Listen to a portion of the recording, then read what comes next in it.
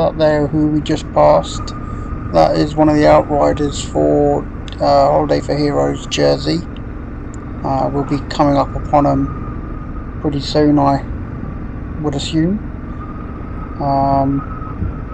Probably been to St Catherine's and they're probably just headed back from that way now.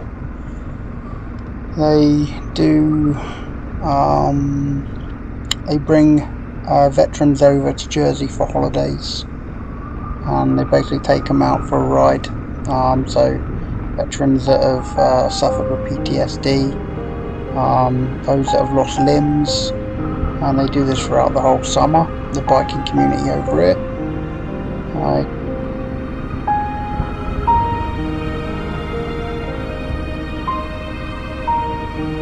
That's Gory Castle there. There you go, here they all are. So every passenger on the back of those motorbikes is a veteran who have been brought over by Holiday for Heroes jersey.